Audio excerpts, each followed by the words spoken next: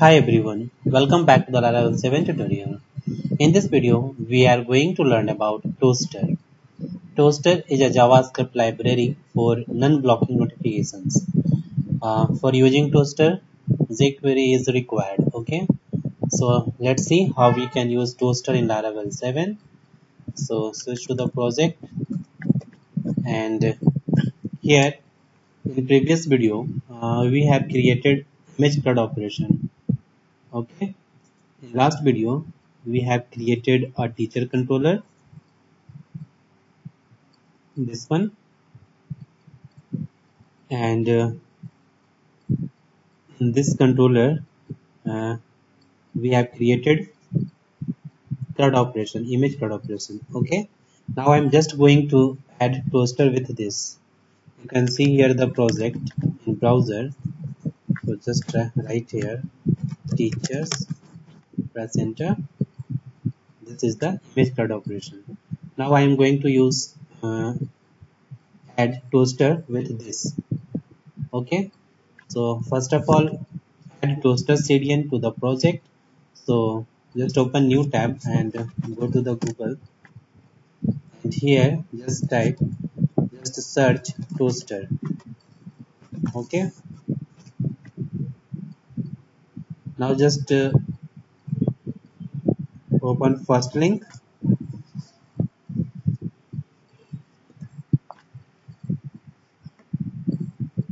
All right. Just open this toastr.mean.js and toastr.mean.css. So just open this link and first of all copy this CSS and switch to the project and just open here. Just go inside the resources folder and views, then just open teachers.blade.php. Okay, this one. All right. Now here just add the style set CSS. So just write here link rel is equal to style set. All right. Then href is equal to just paste here. Okay. Now just close.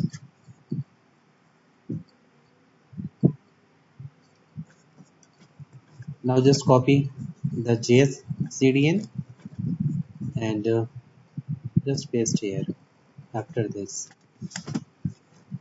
Okay, so just write your script src is equal to paste. Okay, this one. And now close the script. All right, now save the file and jQuery has been added. Okay, now go to the teacher controller. So just open inside the app directory http then controllers and just open teacher controller. Okay, and here I'm just going to use Toastr with store teacher function. Okay, so just write here arrow with uh, record underscore added and just pass here the message which is new record has been created successfully.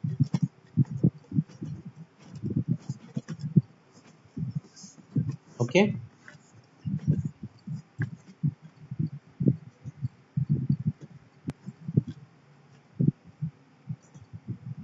now go to the teachers.blade.php and here just add first of all check if session colon has this property, this one record added. Okay, so just copy and paste here inside the single quote. All right, and here close the if, so just write here in if. Okay, and inside this if, just add this script tag. Okay, and here just write toaster dot success, and inside this double quote, just write here curly bracket and exclamation sign 4 times, and here just write session colon get single quote, and just copy this and paste here. Alright, okay, now it's done, so save the file. And okay, now let's check. So switch to the browser, and here just refresh the page. Okay, now just click on add new.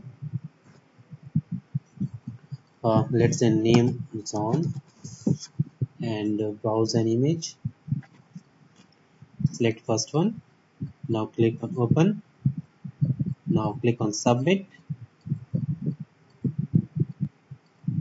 and you can see here the Toastr message. Okay,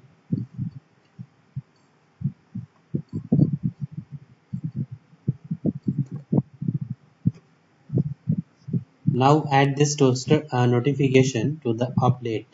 Okay, so go to the teacher controller, and here just add with update teacher function. Just write here with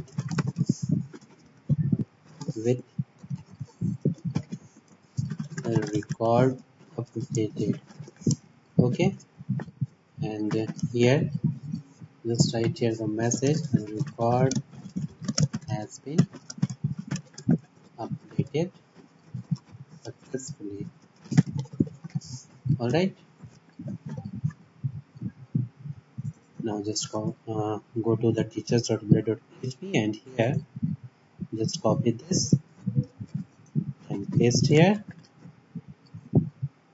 and just copy this record updated, and here just paste also here. Okay, first check the session has record updated or not. uh, if available, then just print this. Okay,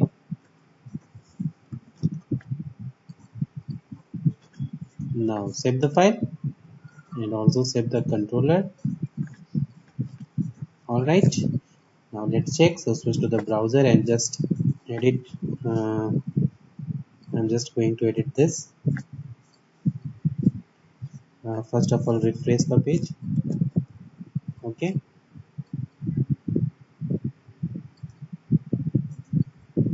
and now click on edit. I'm just going to change the name Zeni, and change the image this one. Okay, now click on submit. Okay, you can see here the record has been updated. Okay,